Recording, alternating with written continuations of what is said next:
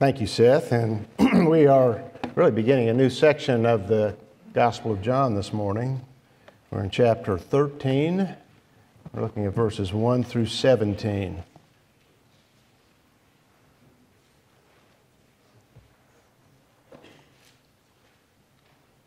Now, before the feast of the Passover, Jesus, knowing that his hour had come, that he would depart out of this world to the Father, having loved his own who were in the world, he loved them to the end.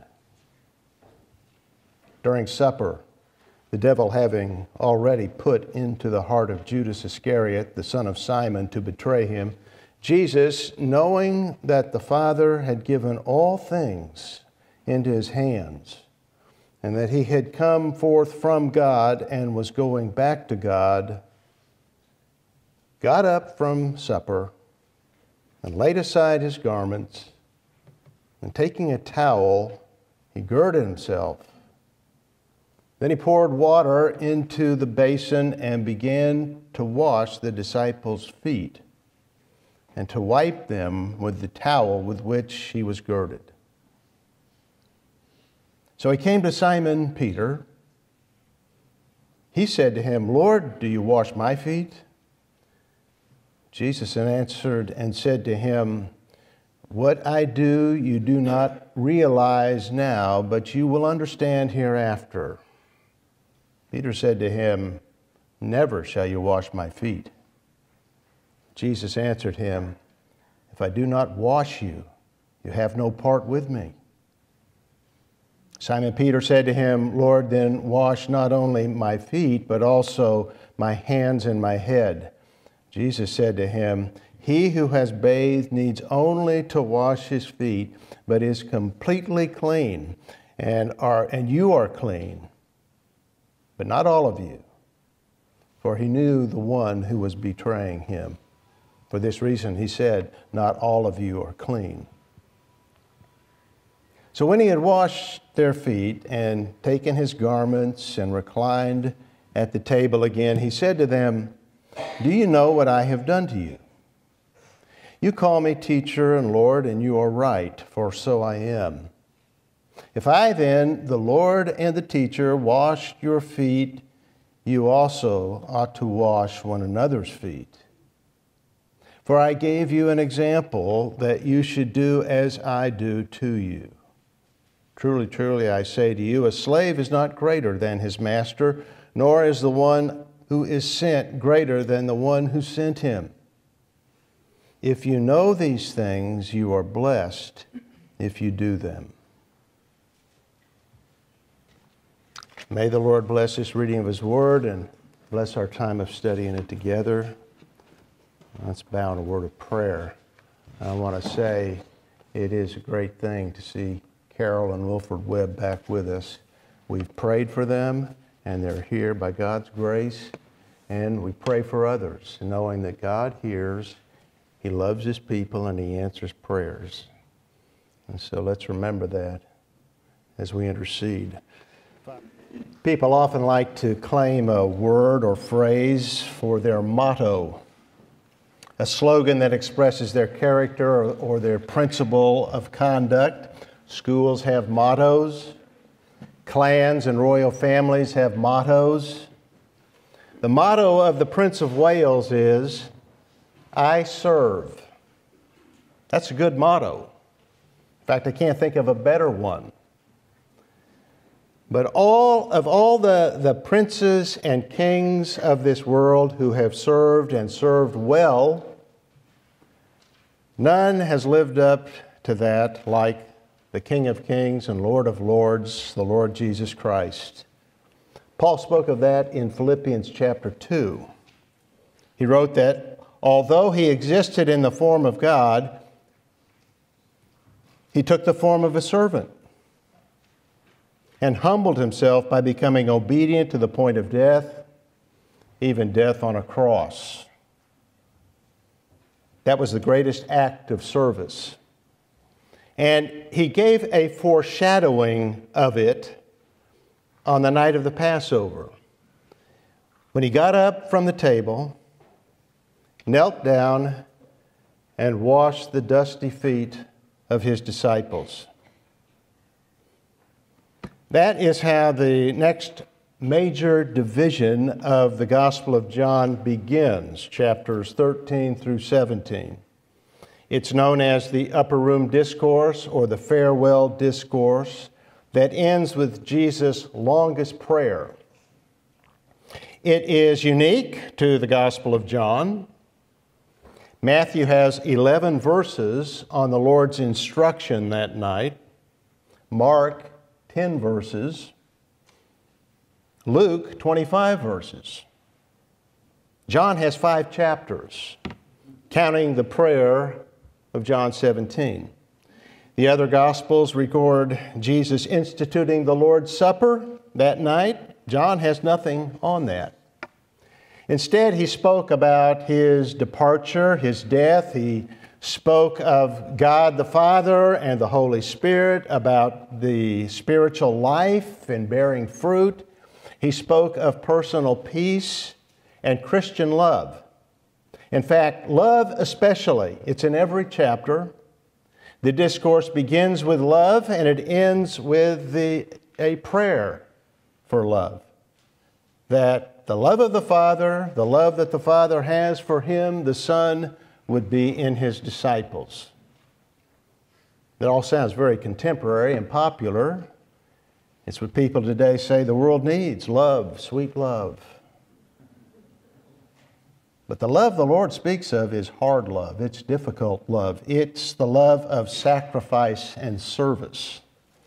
So he introduced this great and glorious discourse with a demonstration of love, one these disciples never forgot. No one was more qualified to give a demonstration of it than the Lord Jesus Christ. Having loved his own who were in the world, John wrote, he loved them to the end. Faithful to the end. And the end had come. Jesus knew that. The nation had rejected him. John prepared us for that in chapter 1. He wrote, Jesus came to his own, and those who were his own did not receive him. And so the next few hours that remained before his arrest and crucifixion, he concentrated on the few who had received him, those who are now called his own. What a privilege. There's no greater privilege than to be his own. And we who put our faith in him are as much his own as those disciples were. He came to that hour and went to the cross for us as much as for them. So this discourse is as much to us as it was to them. He is speaking to us here. And having loved you while you are in this world, he will love you to the end, and he will bring you through the end and into eternity. Now, the discourse itself is an example of his selfless love. John said that he knew his hour had come. He knew his time was short, that he would soon die a cruel death. Yet he spent that time not thinking so much of himself, but with them, thinking of them, teaching them, preparing them. And he introduced his instruction with this amazing act of selfless, humble service when he got up from the Passover meal to get down on his knees and wash their feet. All 12 of them. Even the feet of Judas Iscariot, whom John reminds us was there while conspiring to kill him. The devil, John wrote, had already put it in his heart to betray him. The Lord loved his own who were in the world, John said, but they were not of the world. Judas was. And his conduct reveals the very nature of the world, which is in stark contrast to Christ. The world looks out for itself first. Men seek to exalt themselves, even at the expense of others, while Christ humbles himself and serves. And he did so knowing full well who he is. He knew, John wrote in verse 3, that the Father had given all things into his hands. He knew his awesome authority as the Son of God. He knew all things. Well, when he says this, the Father had given all things into his hands, think of the text that Alan just taught an hour before. Colossians chapter 1, verses 15 through 20. Who is this Son of God? He is eternal. He's before all things. He created all things. He sustains all things, holds everything together. And Christ knows that. He knows who he is. Knows that God has put everything into his hands. And so, nevertheless, fully aware of this, fully aware of who he is, John wrote in verse 4 that Jesus got up from the supper and laid aside his garments, and taking a towel, he girded himself. The King of Kings dressed himself like a household servant and began to do the work of a servant. Then he poured water into the basin and began to wash the disciples' feet and to wipe them with the towel with which he was girded. Now, it's hard for us to understand the impression that must have made on the disciples.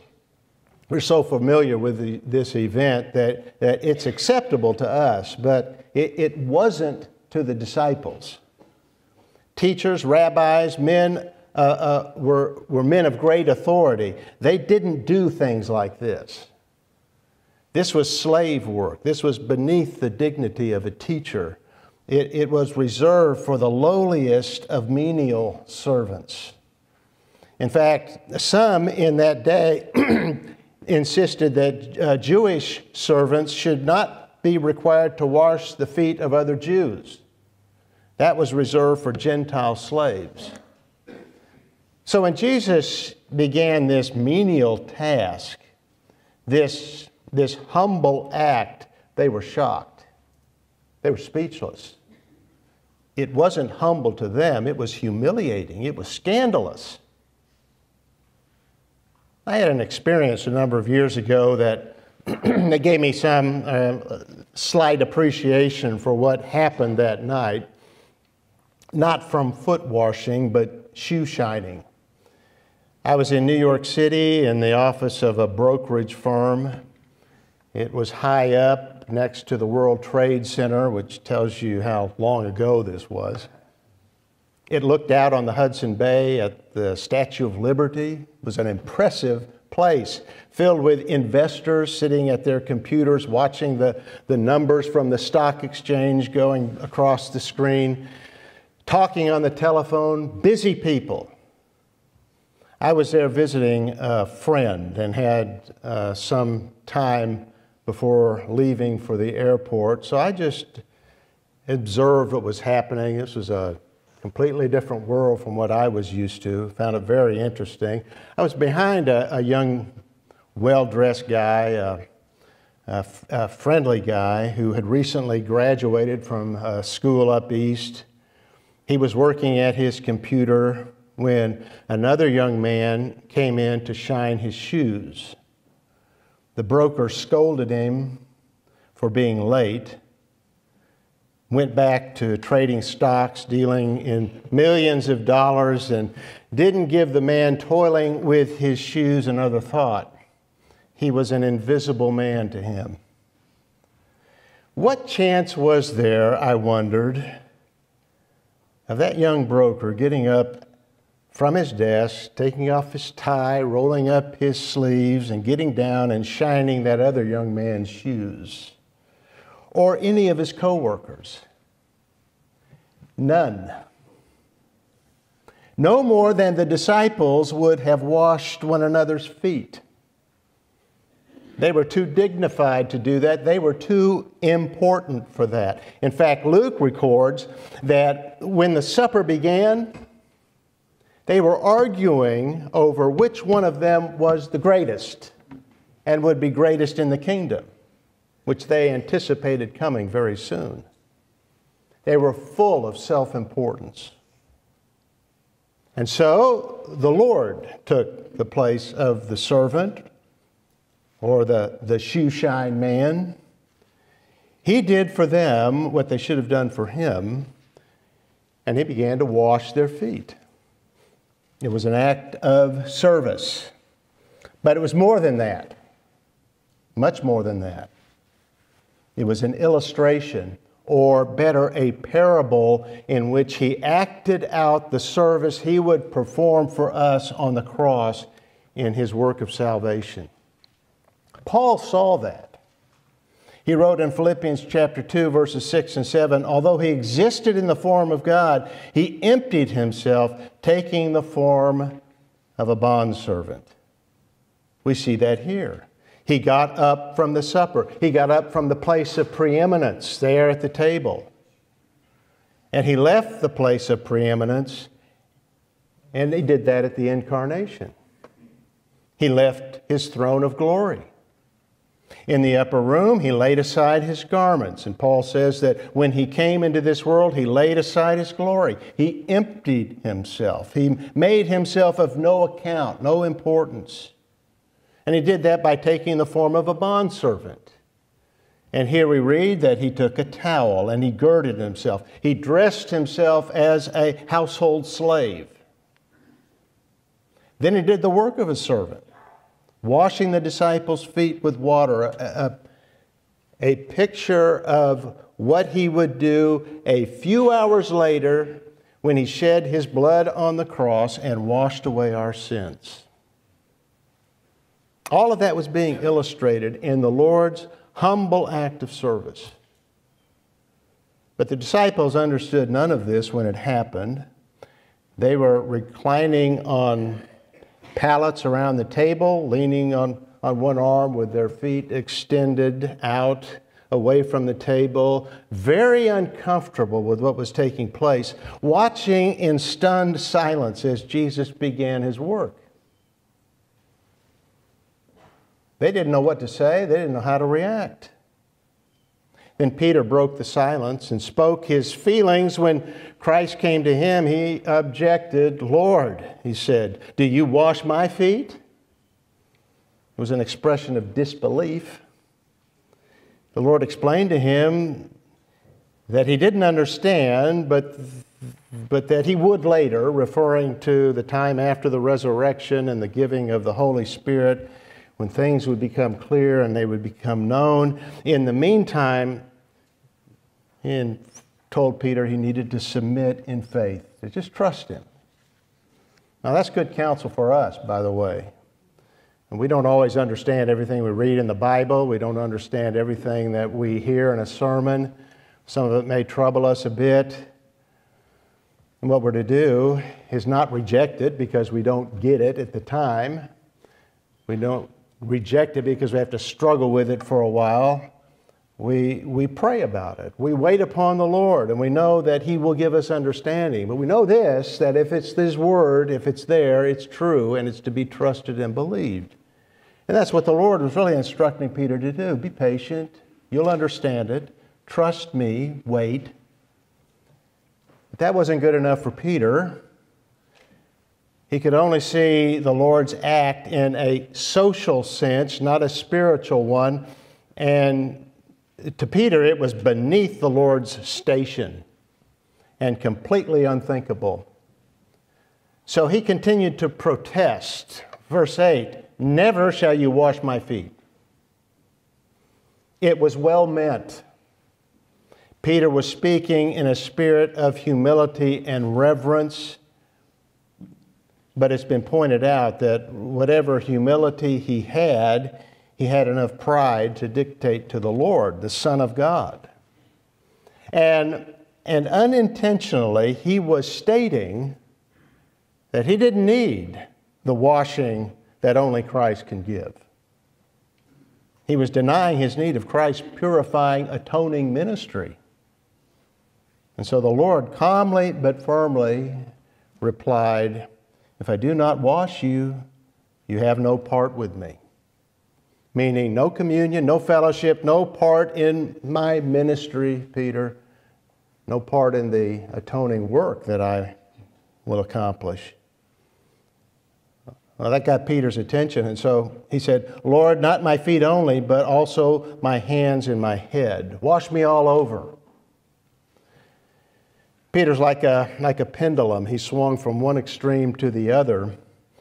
He truly loved the Lord, but he lacked understanding. And so the Lord again corrected him patiently and replied that that was not necessary. He who has bathed needs only to wash his feet, but is completely clean. The picture here is taken from the Orient and the custom of the day when, before going to another person's home for dinner, the guest would first bathe completely. But as he walked along the road, his open sandals would pick up dust, and he would arrive with dusty feet that needed to be washed. Not the whole body, just his feet. And the servant there in the house would do that. Well, that's a picture of the Christian. The believer in Jesus Christ has bathed completely. We have been justified once and for all, completely forgiven of our sins, past, present, and future. We don't need to be born again all over again. We can't be. The new birth is a one-time, forever event. But we are still in this world and need daily cleansing from the defilements of sin that we pick up in our walk through this world in order to have an open and free fellowship with the Lord Jesus Christ, with the Lord God, with the triune God. That occurs through sanctification, which also is part of the redemption that the Lord accomplished on the cross. It's the Lord's continual ministry of cleaning us up, of renewing our souls, of giving us spiritual growth and understanding, and a desire for holiness, a desire to live for Him, growing in that. For our part, that comes through continual study, it comes through obedience, and it comes through regular confession of sin, as in 1 John 1:9. The child of God doesn't hide his or her sins from the Lord, but confesses them to Him. That is characteristic of a vital relationship with the Lord. It is open and earnest and honest. And that's what the Lord was requiring of Peter and of us.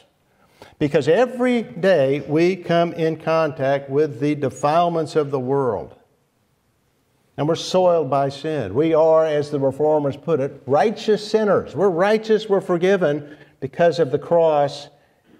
That's justification, but we still have sin within us, and we have to deal with that. We must deal with it, and deal with it immediately, and not allow it to take root in our hearts, to become a habit of life within us. And so to do that, we look to the Lord. We live in submission to the Lord. We live in submission to His Word, walking daily and walking openly, honestly with the Lord.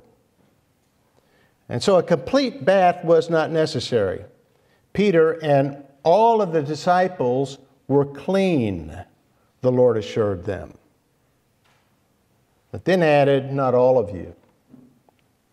He was speaking of Judas, who, though a disciple, one of the 12, had never been regenerated, never been born again, had never really trusted in Christ. Now, that's a sobering thought.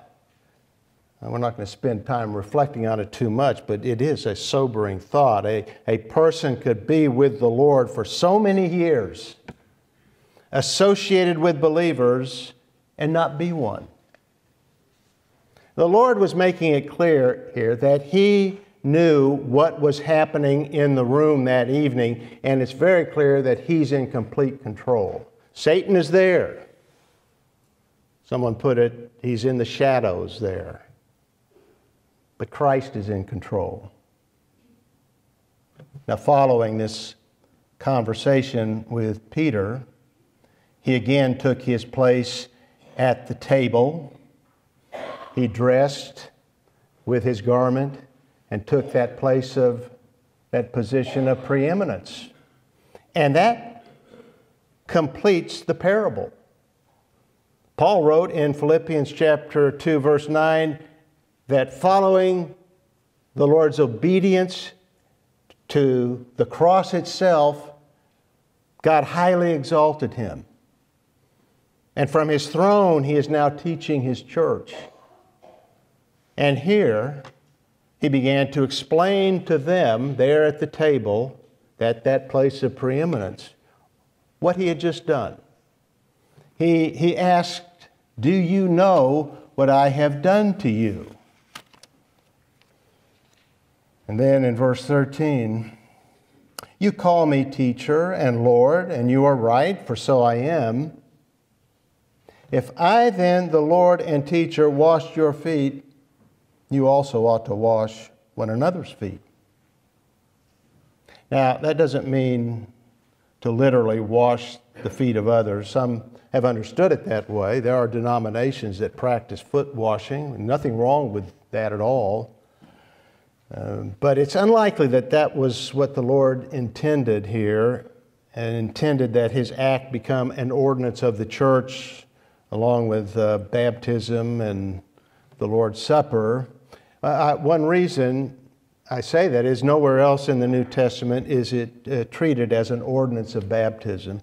And secondly, I think the most important point here is of the Lord's instruction is not to follow this particular act literally, but what was behind it. The instruction is that of humility. He was directing them to serve others in a variety of ways, and genuine service begins in the heart.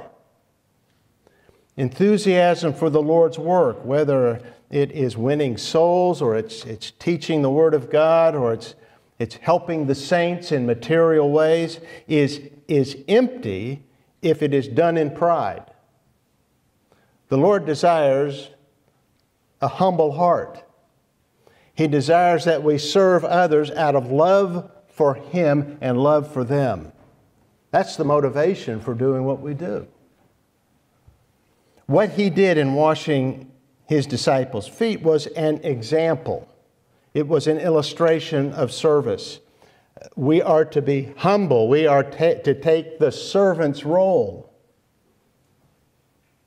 He reinforced that with the statement that if He, the Master, the teacher, whom they all recognized as the Lord, if He did this, how much more should they do it, who are His servants? Serving people is broad in its scope and activity. It's helping people in the material matters of life. It's helping them in spiritual issues, in understanding the Word of God and understanding how it applies, and untangling people from difficulties. It's in restoring those who have fallen into sin. There's all kinds of ways to help. The list of things are endless. The Lord didn't go into the details about how we are to wash one another's feet, so to speak, how we're to shine one another's shoes, so to speak, how we are to serve. What He did is He gave a principle of conduct in His example that applies very broadly. What He did do was affirm that His example is to be followed, and that following it is the way to happiness, is the way to joy, it's the way to fulfillment. Verses 16 and 17, "Truly, truly, I say to you, a slave is not greater than his master, nor is the one who is sent greater than the one who sent him. If you know these things, you are blessed if you do them." All of this. Selfless service is contrary to human nature. That is, to natural human nature and the way that the world works, which is not working in a way that serves, but is seeking to be served. That's the world. It doesn't seek to serve. It seeks you to serve it. Oh, the Lord recognized that. He began His instruction with truly, truly. Now, in other words, take note of this. This is something true. This is something that you must understand. Truly, truly. Believe what I'm saying and follow Him in His example of service. When they entered the upper room, they were thinking about ruling the world. They were thinking about being great, being served. And now the Lord was telling them the way to real fulfillment, real blessing, is through serving. He not only taught it, He did it. He is the perfect servant. He is the sovereign servant. He is the servant king. It sounds like a contradiction, a king who serves, but that's what He was, that's what He is. He came into this world not to serve, or rather came in this world to serve, not to be served, and He did it wisely and graciously and naturally. I underscore that word naturally. That night in the upper room, there was a real need. There was a genuine need. This event wasn't manufactured by Him. They entered the room, their feet were dirty, His feet were dirty, they were dusty, and there was no servant there to clean them. So He saw the need. He seized the opportunity, and He did it. He did it Himself. He ignored His needs, and He met theirs. And He did it gladly, not grudgingly. He did it gladly. It was a solemn moment because more was happening there than washing. But He was eager to do it for them. That was His heart, to serve those He loved. And when we become like Him, then we will love like He loved. We will serve one another naturally, gladly. We will see opportunities, and we will take those opportunities and be a blessing. And in being a blessing, we will be blessed. Truly, truly, He said, because again, it's not natural to do that. Our inclination is to consider our personal interests as more important than the interests of others. That just seems right. That seems smart. It's to live for self and have everything orbit around our lives. And that does result in some personal gains and personal advantages in this life, but none of them are full and none of them are lasting. James Boyce illustrated this from astronomy. In the early days before Copernicus, the model of the universe was based on the Ptolemaic system, which imagined the world as the center of things. The sun and the planets revolved around the earth. It was a geocentric system instead of a solar system. You all know this, I know. It wasn't completely deficient. It could predict some things like sunrise and sunset and new moons and to some extent the course of the planets, but it was not always accurate. And in attempting to adjust the system in order to chart the planets, the system broke down. It didn't allow for progress.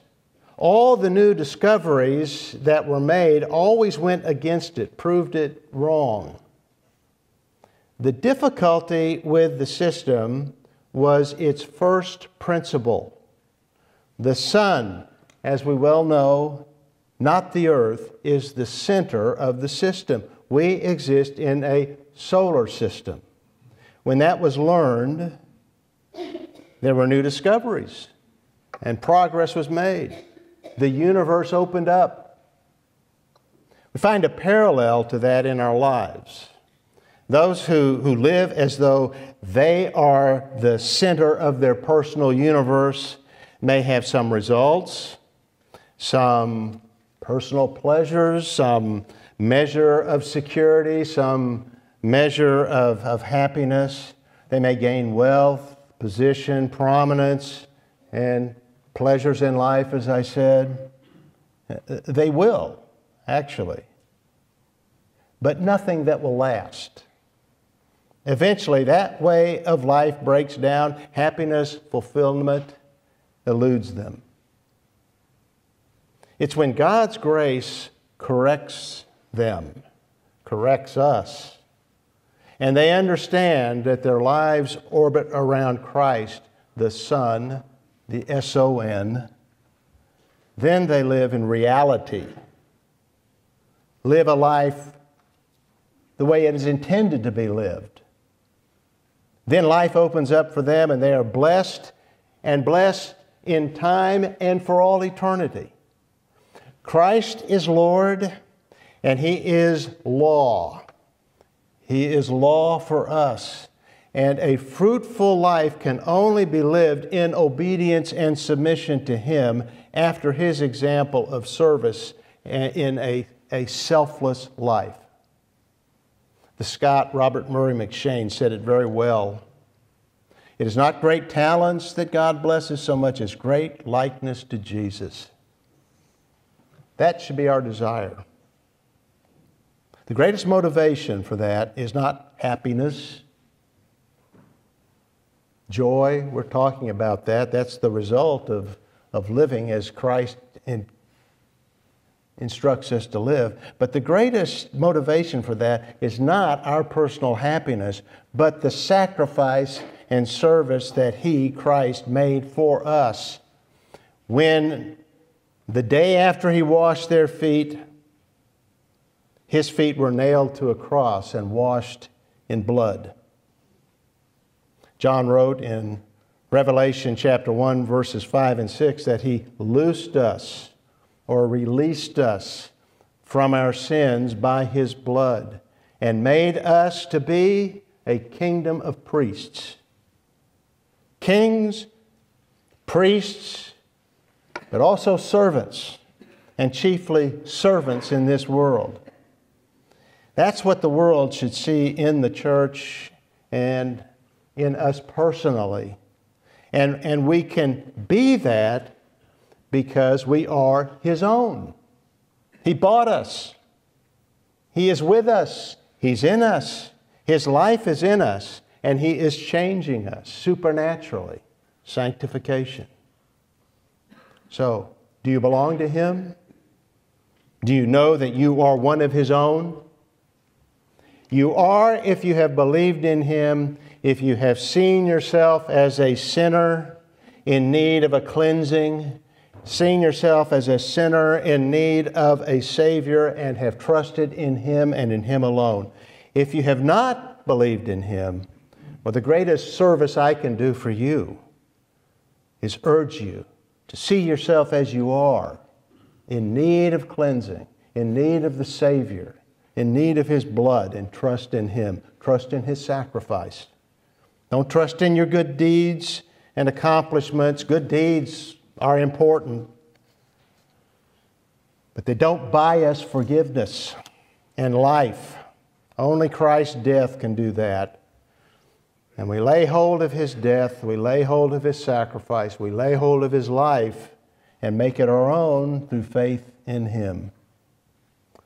So look to Him and receive from Him eternal life, new life.